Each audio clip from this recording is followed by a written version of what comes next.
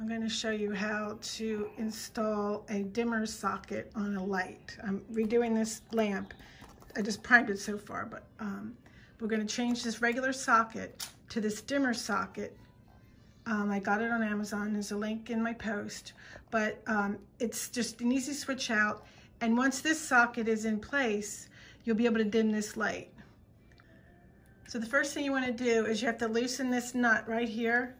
This nut, you usually hold this in place and turn it counterclockwise until it loosens. You might have to go under your lamp and hold from underneath, but you want to pull this wire up like this out of this, because this is all going to go, but you're going to need this wire to reattach the new socket.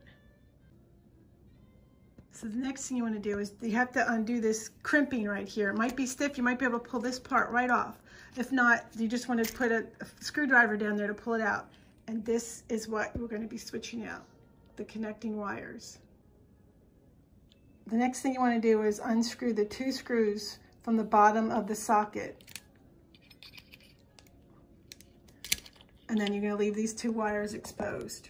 So this you can just throw away. You don't need that anymore. So these 2 wires are the next thing that we're going to be using. This is the new socket you're going to add. You want to pull this bottom part off. Just comes off. And it exposes the 2 screws. And these 2 screws are what the 2 wires coming out of the top of the lamp are going to screw into.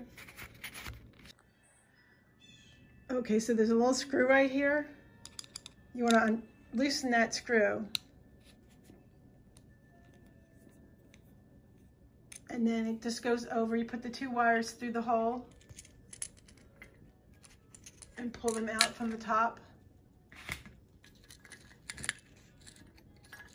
And then tighten it.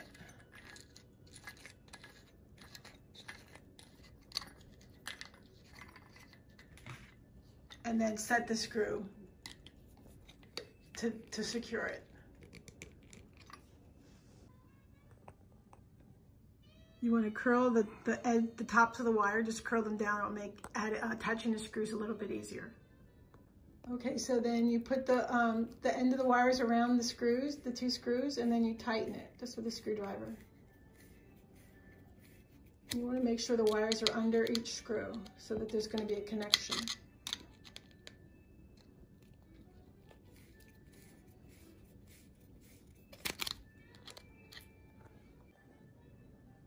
Okay, once the screws are set in underneath, you just put the down into the crimp.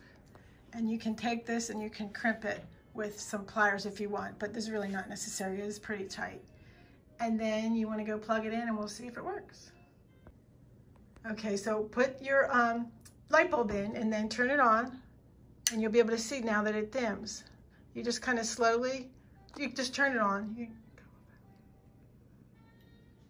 There's the light, and it goes all the way. You might not be able to see how bright it's getting, but it's getting really bright, and then you can dim it. See, it's getting dimmer. So that's